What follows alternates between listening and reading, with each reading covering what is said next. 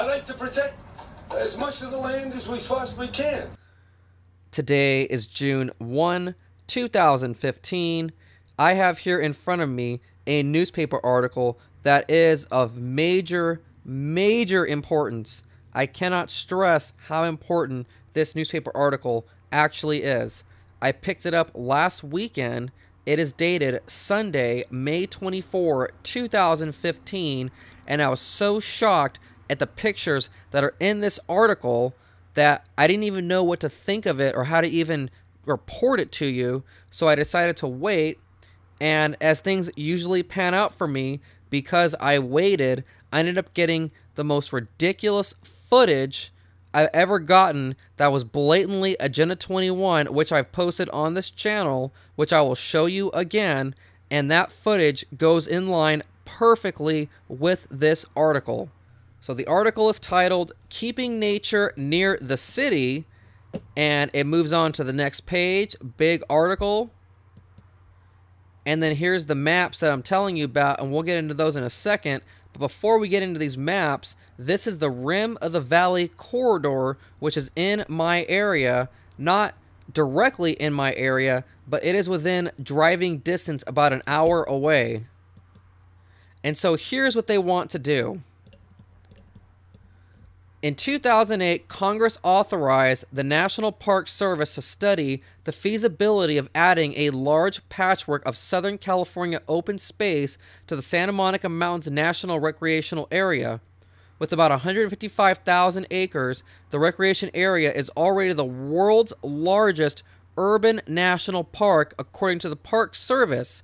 Its current annual budget is $8.6 million. They have four options. Option A, leaves the recreation area's boundaries unchanged. In other words, do nothing. I think that's my favorite option. B, the Park Service would develop conservation partnerships with other agencies and landowners in the study area. The one-time cost of that effort can range from $500,000 to $700,000. Option C, this option, the agency's choice, would append 173,000 acres to the Santa Monica Mountains National Recreation Area. So this is the National Park Service. This is what they want to see happen. Then we have option D. This is favored by Democratic Representative Adam Schiff and his supporters. This option would add about 313,000 acres, excluding any land in the Angeles and Los Padres National Forests and the newly created San Gabriel Mountains National Monument, which would continue to be managed by the U.S. Forest Service. This option would add as much as $3.4 million in cost to the agency's annual budget. And then down here it says the Park Service has held several public meetings, so only several, and of course no one probably knows anything about this, about the proposal. With a final meeting June 2nd in Los Angeles, members of the public may submit comments through June 30, and here's the website where you can submit the comments. So remember, here's option D. This is what Adam Schiff wants, and lately everything that Adam Schiff, Judy Chu, and company have been wanting, they have been getting. And so we're going to focus this video on option D because the politicians that are friends with Obama, this is what they want. So this is the map right here. This is option C. This is option D. Remember, this is the option that the hardcore environmentalists want. This is the 300,000 acres of land they want to steal from the public. So this tan color here is the proposed expansion area. The green is other federal, state, and local protected areas. And this dotted line is the study area, which is what they want to protect. So let's see a closer view of option D. So here's the map right here. And as you can see, these dotted lines, this is the area they want to protect from you. This is the whole 300,000 acres right here. And look at this. We have some areas inside the protected area that are not going to be protected. And as you can see, we have Burbank and Northridge, which is some big city type areas. And this is the proof right here that people are going to literally be trapped in these cities. It's right here in the newspaper. They are putting it right in your face that if you live right here, you're going to be surrounded by parks and wildlife. If you live here, the same. If you live here, and how are you ever going to get from here to here or from here to here? Because they have told us that you will be trapped where you live. On the 1% of the land, is that what you said, 1%? It's going to house them all together there, and they're going to love doing it because you're going to have a coffee shop in every corner, and you're going to have, all of everything they need self-contained in these little urban villages, which are absolutely essential because traffic congestion will stop them from ever leaving their village. Right. We see it today already. It's very hard to get our dean to come out of Santa Monica. He's sort of trapped on the other side of the 405. This right here is the entire ball game. I don't know how to make this any more clear than by showing you this map and by showing you that clip. This right here is Santa Monica, and where they were located in that lecture was over here in downtown Los Angeles, and he said that he's trapped on the other side of the 405, which is right here. So because that person lives right here on this side of the 405, he can hardly ever make it out to here because he is trapped where he lives. And look at this area, and this area, and this area, and this area. Look at these areas here. There's a forest here. They're constructing the Wildlands project right now as we speak. They want you out of your car. They want you living in transit-oriented development where you live in a high-density building and everything is within walking distance, and you walk, take bikes, and ride the bus everywhere. And because you will not have a car in this nightmare they are creating for us, you'll be trapped inside of this. You will not be able to go here unless you have special permission by the government. And when I say special permission, I am referring to the fact that if you want to go anywhere outside your little village, you'll have to get on their transportation. So let's see what transit-oriented development actually is. In a great nation like ours, you can't let people do what they want. It has to be coordinated. In a great nation like ours, you can't let people do what they want. It has to be coordinated. This is a video that is going to show you what a transit-oriented development really is. So watch it for a second.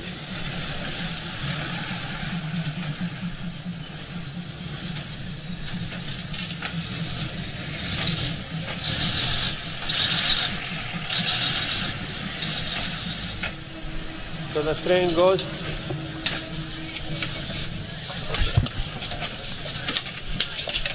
Coming soon to the neighborhood near you, right? That man you just saw runs the largest planning organization in the country, and everything you are seeing in this map is in his jurisdiction, and much of what you are seeing in this area is a direct result of his planning agency. Now, this is the last thing I'm going to show in regards to this map before I move into the article, which is shocking by itself. What you are looking at right now is a vision of a future Agenda 21 model city. And what do we see here? We see a large, dense city surrounded by wildlands. This looks exactly like this, or like this, or even like this. And you are not going to be able to get out of this city if you ever end up living in here. I mean, look at this picture and compare it to this graphic here. These are the cities right here, and this will all be the protected area that they're going to protect from you. And they showed us in the movies, The Hunger Games, this is exactly what they are planning for. All barbed wire. This is all protected from you because you are going to damage the land, and these people in the movie are trapped in their FEMA concentration camp-like cities. And if you've never seen the movie, Hunger Games Part 2 is by far the most shocking because they show all the Agenda 21 stuff in that movie more than any other movie that they've put out. So go check that out. Don't just laugh at me saying, oh, it's like a movie. No, the movie is telling you what it's going to be like in the future, and they are doing it right now. I mean, look at this photo. I mean, I don't know how else to describe what we are seeing here. Moving on to the article, Democratic Representative Adam Schiff, backed by a broad coalition of proponents, is pushing to add as much as possible of the 1,000-square-mile rim of the valley corridor to the National Recreation Area, even more than the option endorsed by the Park Service. Los Angeles is one of the rarest of big cities in America, with millions of people living in close proximity to nature, with mountain lions like P-22 and bears that eat the meatballs in your garbage refrigerator, the Burbank congressman said. But if we don't act now to preserve these wildlife corridors, they will be gone for good, and along with them, a lot of what we love about Los Angeles. So here's the first thing. We've all seen pictures of what these lands look like, and without them being protected from us, they look as if they're being protected. Secondly, only 5% of the entire country is developed, which means we have 95% open space that is not developed, and they are saying that it's going to somehow go away if we don't put fences up everywhere and keep everyone out of these parks. Now, here's the clip that I talked about earlier about the corridors, and here's the man who's responsible for setting up the Wildlands project that we've all come to know about.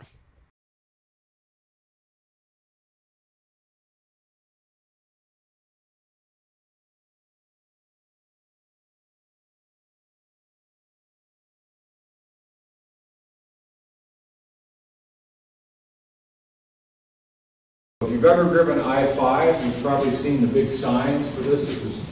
This is really an extraordinary piece of property located on the spine of California, right at the base of I-5 and 99, at the bottom of the San Joaquin Valley. For probably 150 years, it's been kind of a mysterious place, privately owned. Nobody really has had access to it. You may have seen the signs, you may have seen the incredible wildflowers that blanket the western edge along I-5 in the spring. But it's always been very much at the top of the list for conservation in California. And the reason for that is it's the largest private landholding in California, 270,000 acres, 9 times the area of the city of San Francisco.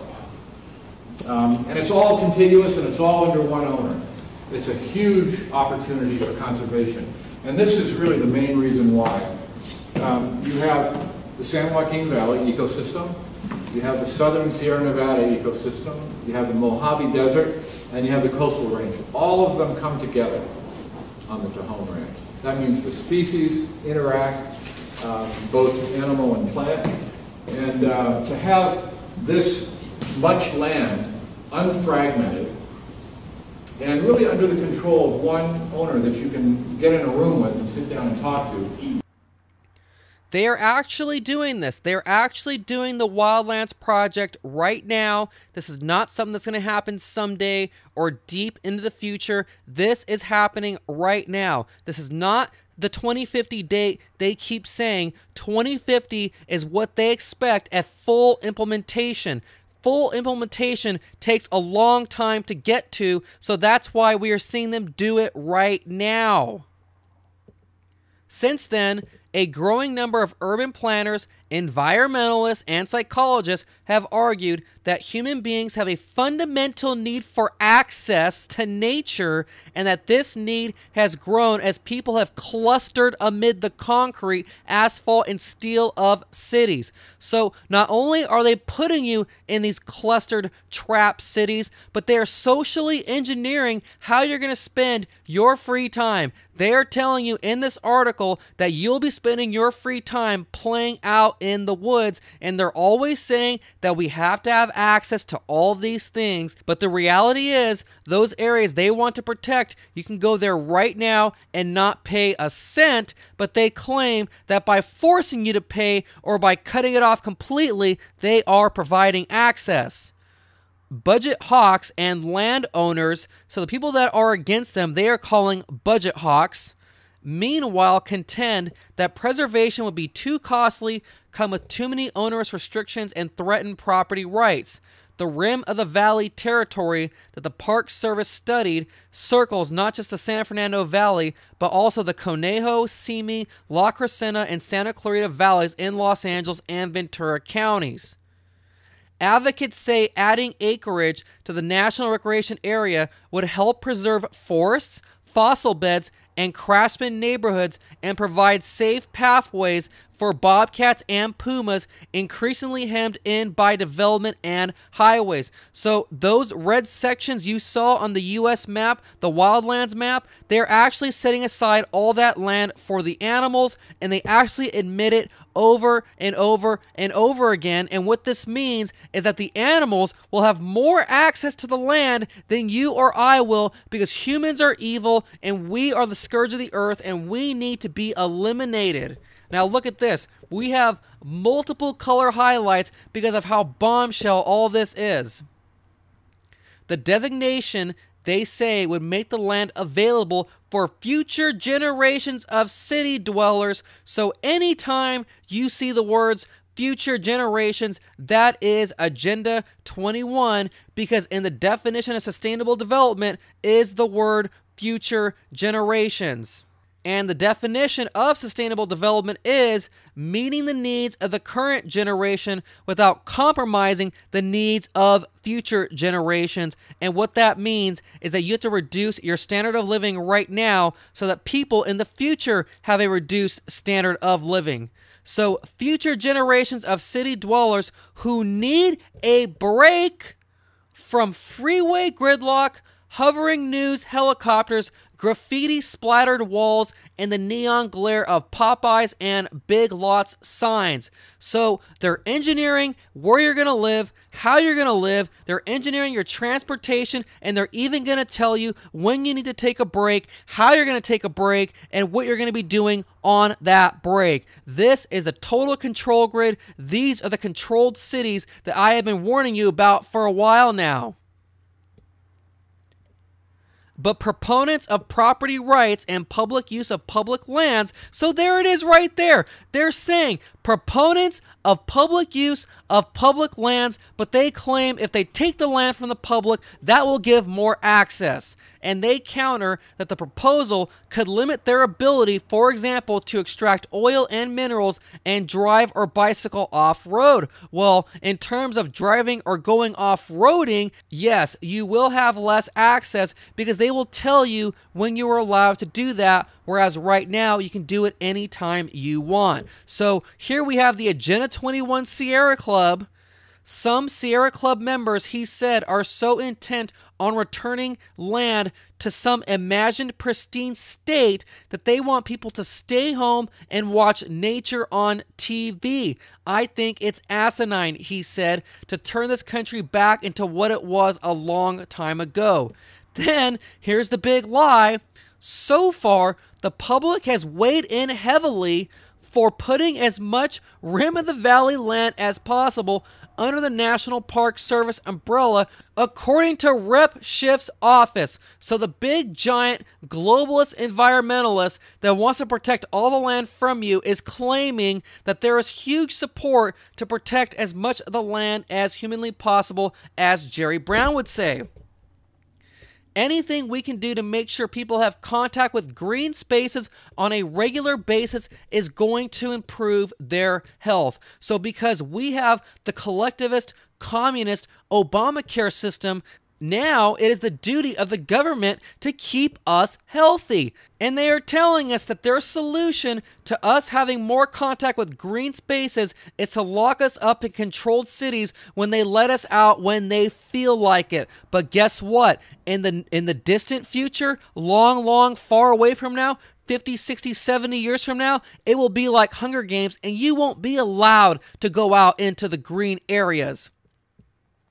Making that more accessible for urban kids in particular and their families, he said, is really important.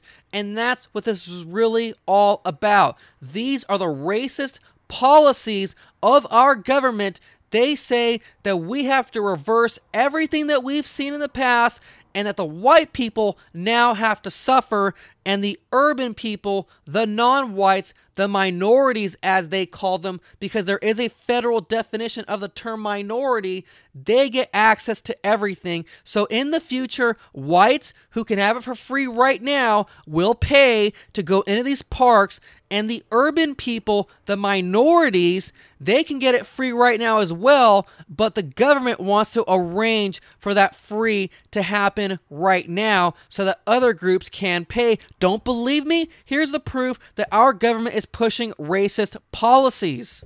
I may be white, I may not be low income, but the fact of the matter is that doesn't mean that everything has to be distributed equally and evenly, because there is such a thing as structural disinvestment and structural racism, and this is what this plan is trying to do. It's trying to contradict centuries of disinvestment. Earlier in the video, that man you saw, who I said ran the largest planning organization in the country, the one who showed you what transit-oriented development looks like, that was a SCAG Environmental Justice Workshop. SCAG is the planning agency that he oversees, and this is the kind of garbage they are putting out there. They call this stuff environmental justice, and there's whole videos on my channel showing how it's all about the minorities. We have to cater to all their needs, give them access, and it doesn't matter what non-minorities think. Now, this is the first part of the paper I showed you, and I want to show you this one more time and show you what it really means. Democratic Rep. Adam B. Schiff, backed by a broad coalition of proponents. So who are these proponents? I guarantee you, if you go out and ask people on the street if they know anything about this, not a single person will tell you that they know what you are talking about. But who are all these proponents? Well, I'm going to show you who all these proponents are. This is a clip from that same lecture of the guy who was showing you how he's building the Wildlands Project. He showed us where he gets all his funding from to protect the land. And these are probably Adam Schiff's proponents as well. Amazingly successful campaign so far. These are some of the banks that we've met with that typically would fund this project. Surprise, surprise, who would have thought that the biggest banks in the world are the ones behind the funding of the Agenda 21 Wildlands, protecting the land from you? I'm sure they're also behind the funding of all the big buildings we are seeing going up in Southern California. This is very real. Of course the banks are behind it, and that should tell you right there that this is evil, because the banks want you living in controlled cities where you are trapped where you live, where movement is restricted. But we can fight this back, and if this is the first time you've ever been on my channel, watch more of my videos and you will see how we are fighting this back. In my area and out in the Inland Empire, we have had massive victories against this tyranny, and those victories can continue if we keep at it and more of you try to help us. So please share this video. This video is of critical importance. They're actually showing us the map of how people are going to live in the trapped cities. That's all for now. Grino61 signing out.